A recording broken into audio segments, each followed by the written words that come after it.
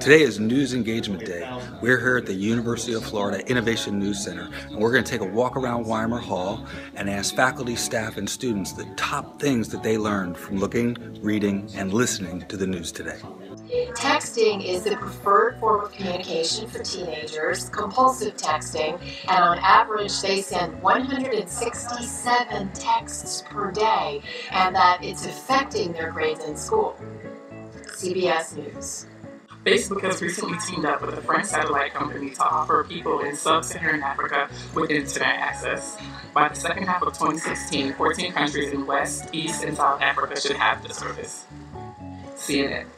Scientists are using CT scans and other technologies to examine the bodies of the victims of Mount Vesuvius in Pompeii to learn more about how they lived and what their lives were like. New York Times. A Montana man fended off a grizzly bear attack by shoving his arm down his throat because he read in a magazine that bears have bad gag reflexes. The Associated Press. A 19-year-old teen from Ocala was arrested and charged for animal cruelty felony after he poisoned his neighbor's dog with antifreeze. He was released on bond. AP Wire. Disney's top-of-the-line season pass to Disneyland and Disney California Adventure has now topped $1,000. USA Today.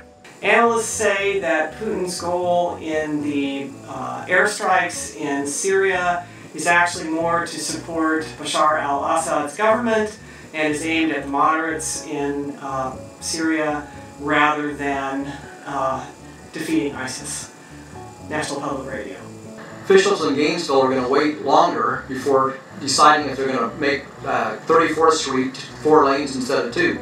It's taken forever, but they're tabling $83 million they have. We'll decide later. Gainesville Sun. George Zimmerman says that he retweeted a photo of Trayvon Martin accidentally. Orlando Sentinel. 3 out of the last 4 times that the Gators have beaten a team that's in the top 3 by more than 10 points, they've gone on to win the national championship. Just saying. ESPN.